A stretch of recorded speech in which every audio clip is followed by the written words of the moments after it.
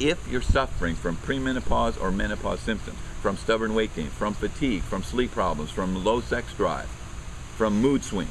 So women are going to the doctor and getting estrogen and progesterone and getting treated for their low estrogen and progesterone levels, thinking that that's what caused their premenopause and menopause symptoms.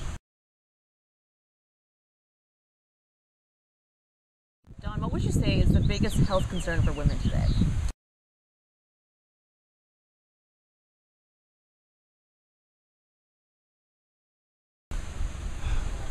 Well, what I honestly think is that women have so many different health concerns.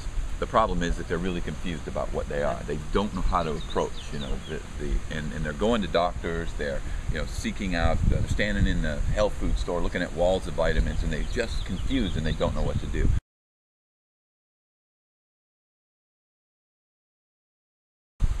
We really have sort of one universal problem.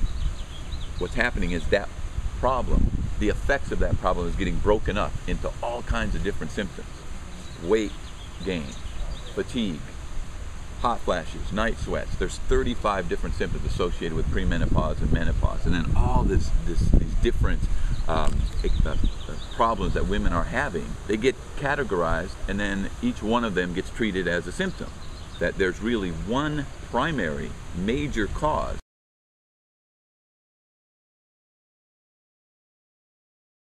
And then what flows from that major cause is all of these different symptoms. So if you know and you understand what that cause is, by fixing that problem, then the downstream consequences of that are you're going to be able to deal effectively with each and every one of those symptoms.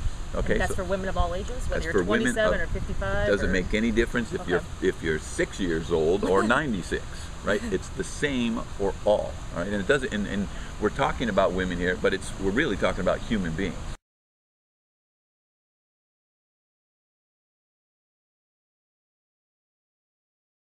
Now we can systematically begin to remove these burdens off of the person. It's like the straw that broke the camel's back, right? We're going to start taking this burden off. And as you remove that burden, what happens is you're removing the cause of the problem. It's the complete load of stress.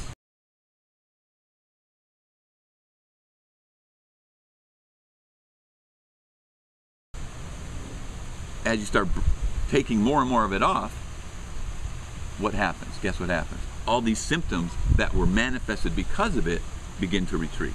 So you're not treating symptoms.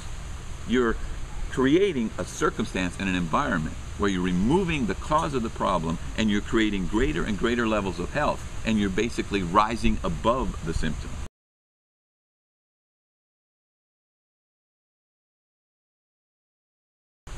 When you know what the cause of a problem is, and you know the steps to take, don't you think that you can say, all right, if you do those things, then the outcome is inevitable. You can create an inevitable outcome. If I say to you, look, you have to walk from where we are right now 5 miles down the road. First thing I need to know is, are you willing to do that?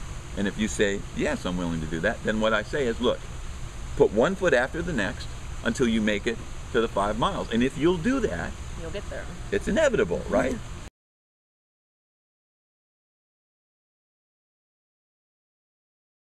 Now, a dominant burden, by definition, is anything that overstimulates and spikes the primary hormones of metabolism that initiate and start the process of breakdown.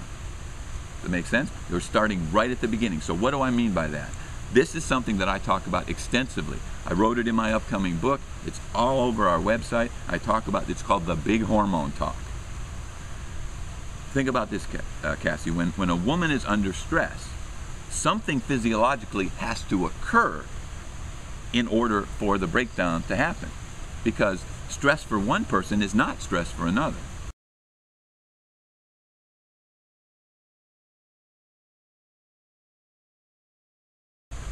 But the over-accumulation of stress on any human being will get to a breaking point. It doesn't matter who it is. And what I'm saying is, if you're suffering from premenopause or menopause symptoms, from stubborn weight gain, from fatigue, from sleep problems, from low sex drive, from mood swings, This is your body telling you, giving you the message that the burden of stress that I'm under, I'm not handling it. So, back again, if you just take that burden, understand how to remove the burden, then you can start the healing process. So the first step, you've got to understand that what the stress does, the only way you feel the stress, or the only way it becomes a problem, is if you do something to your primary hormones that control the life-sustaining aspect of your metabolism. Does that make sense? That's what the big hormone talk is.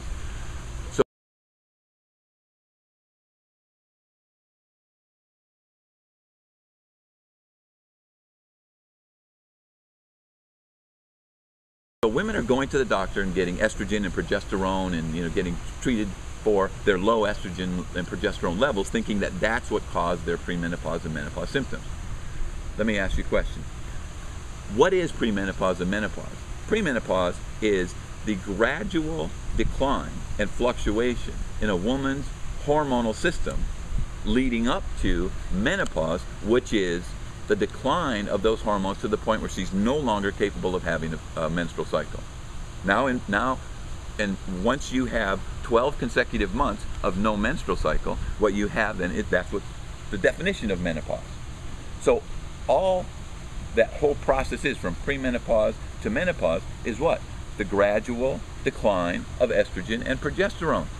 Cassie, that's what's supposed to happen. Why are we giving hormones when they're supposed to be falling? Did you see what I'm saying? Yeah. So now let's go back to what we are talking about. If that stockpile of stress started, let's say even when you were a little girl, and you've been stimulating and spiking those big hormones, which leads to the problem over and over again, and you don't even know how you're doing it. Believe me, most women are completely unaware of how they are doing this.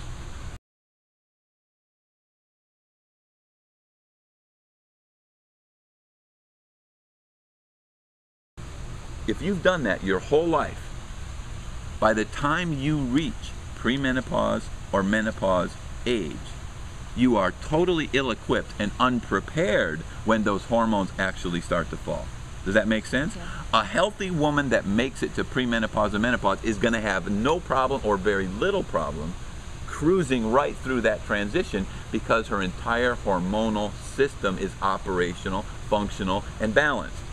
It's when that system is dysfunctional and damaged and they make it to premenopause and menopause, they don't have anything to prop them up, those hormones start to fall, and then now it's on. All kinds of symptoms emerge. But believe me, they were having problems long before these premenopause and menopause symptoms emerged. But when they reached that age and those other hormones, which were basically sustaining them, propping them up, at least giving them some semblance of the quality of life, when those start to fall, now can you see? So if we correct that initial problem, there's a cascade, a domino effect that occurs. And that's what the inevitability protocol is really all about. Here's what it is. There's 4 aspects to it. Number 1,